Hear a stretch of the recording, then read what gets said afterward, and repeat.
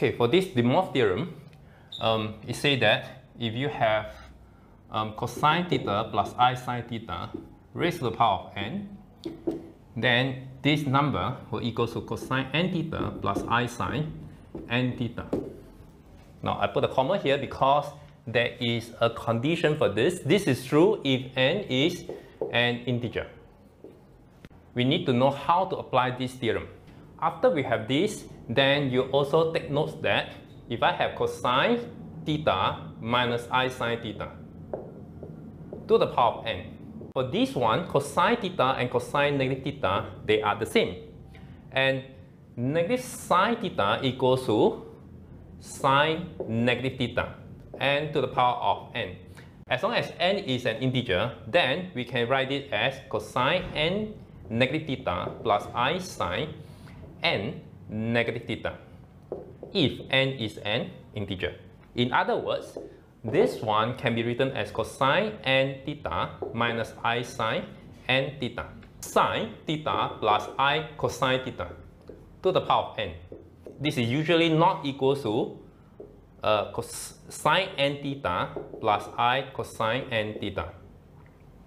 Okay, this is usually not true. Using the Moivre theorem, this is the de Moivre theorem, we can get whether plus or minus is still good, but it must be cos plus I sine or cos minus I sine. We also know that ei theta equals to cosine theta plus I sine theta.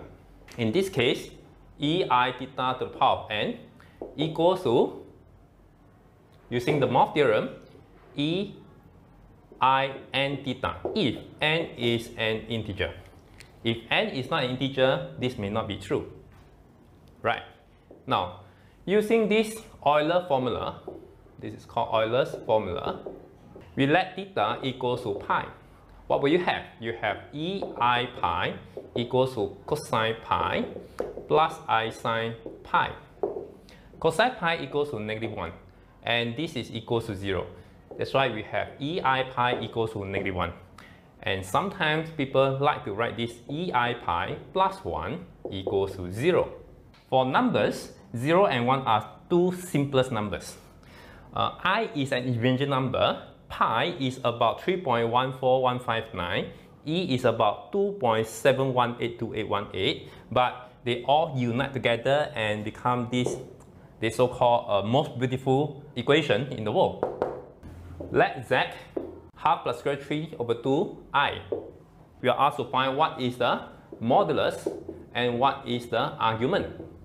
In general, if z equals to x plus iy, where xy are real numbers, modulus of z will be equal to square root of x squared plus y squared. And argument of z, many people will say that is arctangent y over x. And this is not true in general. What we can say is, if argument equals to theta, then tangent theta equals to y over x, provided that x not equals to 0. Example, 1 and 1. This is 1 plus I. Argument of z, or maybe of z1, is equal to, clearly, this is pi over 4. So this is pi over 4. So you can say that this is arctangent 1 over 1. There is nothing wrong here.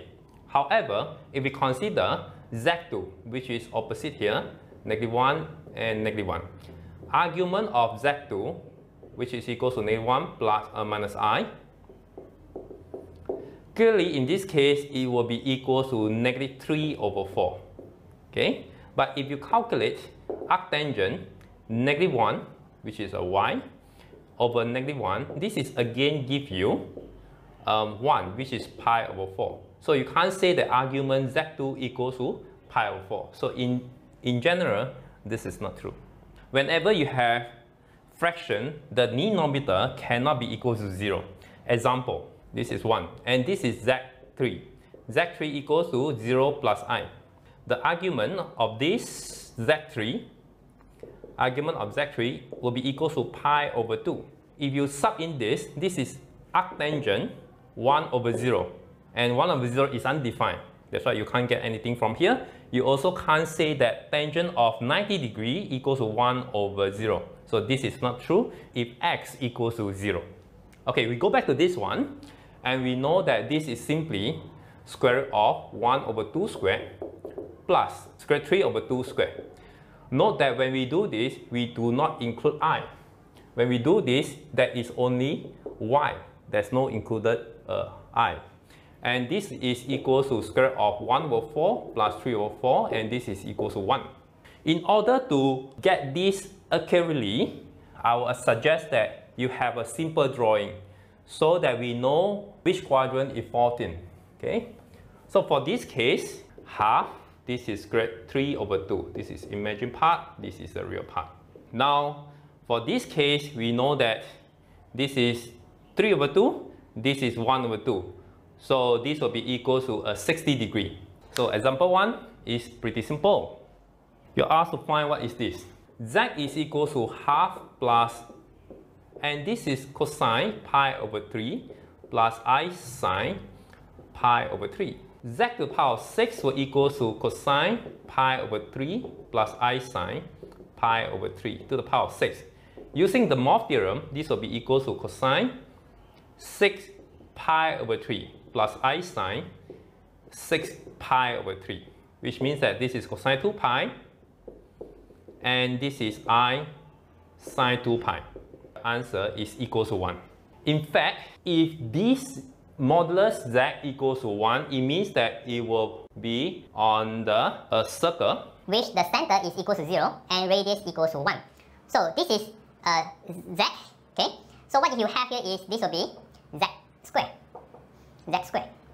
and you have a z3 here, then later on z4 and z5, and this will be equal to z6 again. If you join all these, it will form a nice regular hexagon. Z6 equals to 1. What happened to Z2015? Since 2015 is 335 multiplied with 6 plus 5. So I can write this as Z to the power of 2015. But 2015 is equals to 6 to the power of 335 multiplied with Z to the power of 5. And this will give me 1, so this is just equal to Z to the power of 5. And from here, we know that it will go back to this, where this is equal to negative pi over 3. So this will equal to cosine negative pi over 3 plus I sine negative pi over 3. And this will equal to half minus I square root 3 over 2. And that's the answer for Z to the power of 2015. The next question. Half plus I squared 3 over 2 to the power of 2015 plus half minus I squared 3 over 2 power 2015. Now we note that Z to the power of n conjugate will equal to Zn, Z conjugate to the power of n. This is the conjugate of each other. This remains the same. And this will be equal to the conjugate of this value. Since this is conjugate of this value, and we know that this is equal to half minus I squared 3 over 2, and this is half minus I squared 3 over 2 conjugate. The conjugate for this will equal to half plus I squared 3 over 2. And therefore the answer is very nice. It's just an integer, and it's 1. Cosine phi theta plus I sine phi theta. Cosine 2 theta, I sine 2 theta. This is simple. Okay, I can say that this one is cosine I to the power of 5. We always use the Moivre theorem and say that cos I sine theta to the power of n will equal to cos n theta plus I sine n theta, provided that n is an integer. So this will be equal to cosine theta plus I sine theta to the power of 2. So what we have is cosine theta plus I sine n theta to the power of 7, and this will give me cosine 7 theta plus I sine 7 theta. Now we want to write the tangent as sine over cosine. So this will be sine theta over cosine theta. We multiply each term by cosine theta. So I have cosine theta minus I sine theta. This will give me plus I sine theta to the power of -5. On the other hand, this will give me cosine theta plus I sine -5. Cosine theta plus I sine theta to the power of -10. So cosine -10 theta plus I sine -10 theta. And therefore this is equal to cosine 10 theta minus I sine 10 theta. That is for question B. Sine 60 degree plus I cosine 60 degree to the power of 10. Note that the Moivre theorem only apply if this is cos plus I sine. If this is sine plus I cos, we need to change it, become cosine 30 degree plus I sine 30 degree. Cosine 300 degree plus I sine 300 degree. This is equal to cosine 60, and this equals to negative I sine 60 degree. And this is equal to half minus I squared 3 over 2. 1 plus I squared 2, 1 minus I squared 2 to the power of n, 2 cosine n pi over 4. 1 plus I squared 2 is equal to 1 over square root 2 plus I 1 over square root 2. And this is cosine pi over 4 plus I sine pi over 4. Similarly, for this one, it will be sine pi over 4 minus I sine pi over 4. Using the similar method, use the Moivre theorem, then we will have this is equal to cos pi plus I sine pi over 4 n. Cos pi over 4 minus I sine pi over 4 n. The Moivre theorem says that this is true if n is an integer. This will be equal to n pi over 4 plus I sine n pi over 4. This is true if n pi over 4 minus I sine n pi over 4. And therefore, that is the answer. That is part A.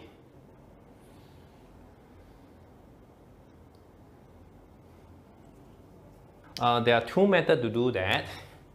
Method number 1, 1 minus cosine theta plus I sine theta to the power of n. We are using trigonometry.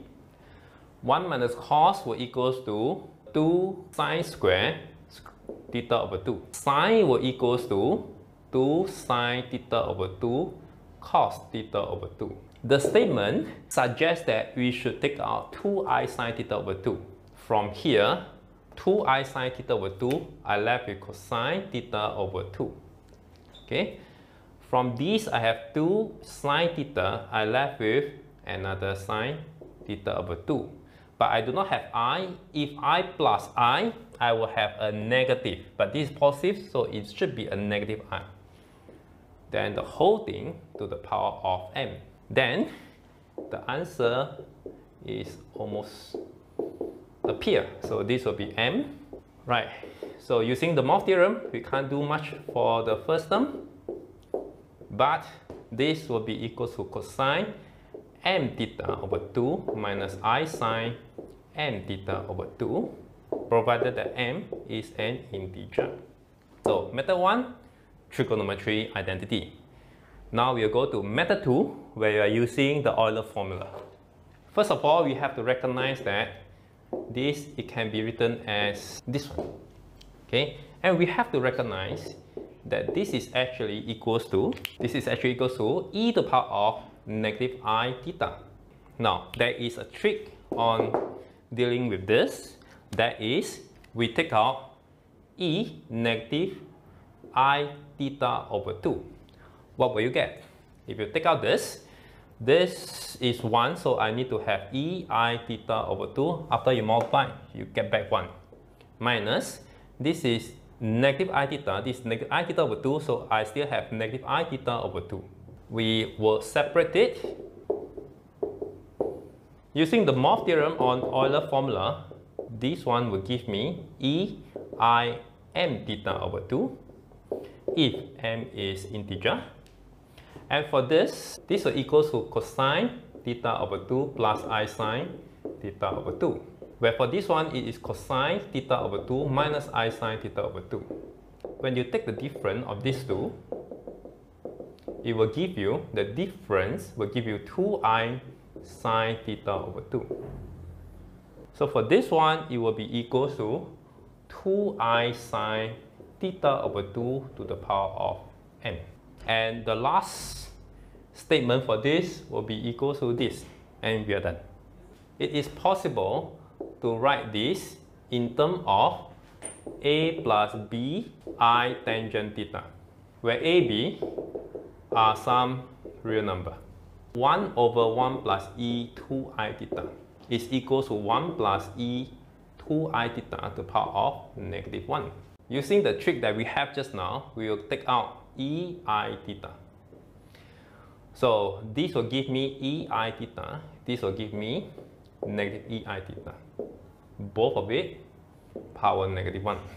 So this is ei theta power of negative 1.